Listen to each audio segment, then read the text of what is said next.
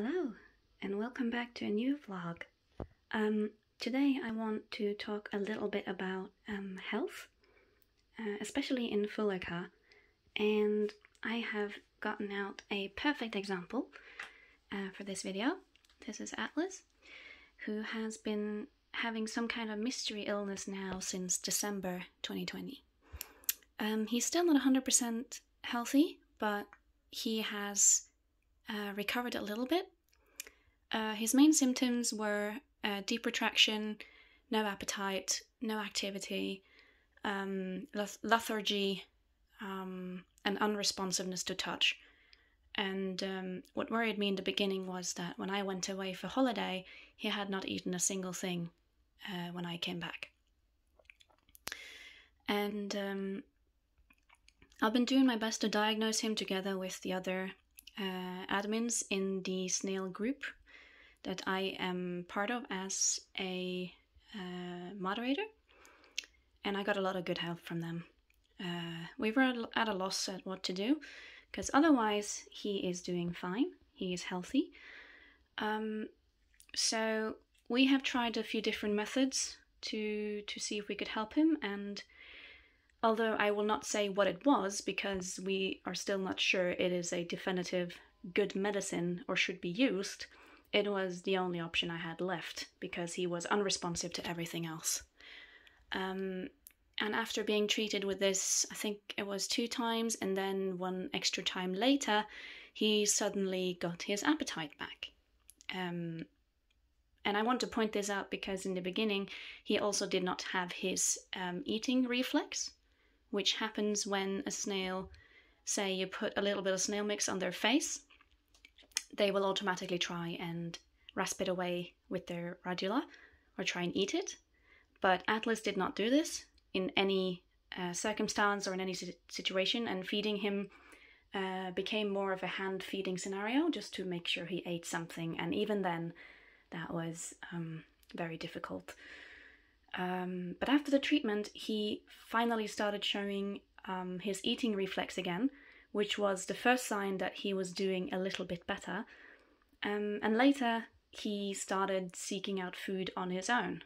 And he came out of where he usually rests in his plant pot to seek out more hard foods, hard vegetables, and even snail mix. So it's been a very long journey, I feel, as a owner, and Atlas is especially precious to me because he was the first snail I ever owned, and I got him when he was just a few days old and just a hatchling, which I want to note, please don't do this.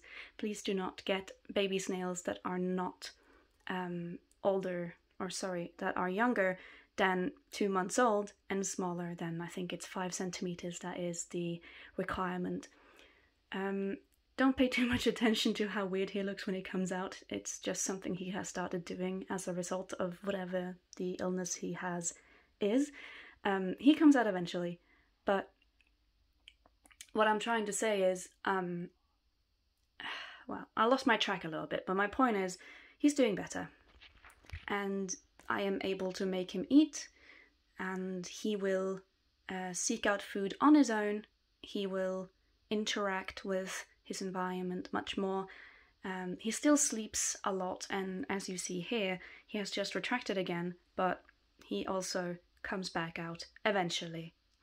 And he even comes out when sprayed with water or when just touched.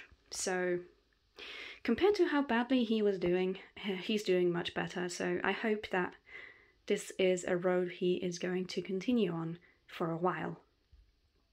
And if he doesn't, then that will probably become its own video, and looks like I probably disturbed him in the middle of his poop. I'm very sorry. Can you, if I lift your shell a little bit, you want to come out, please? He gets stuck sometimes, but he usually sorts himself out and comes flying out of his shell with a little bit of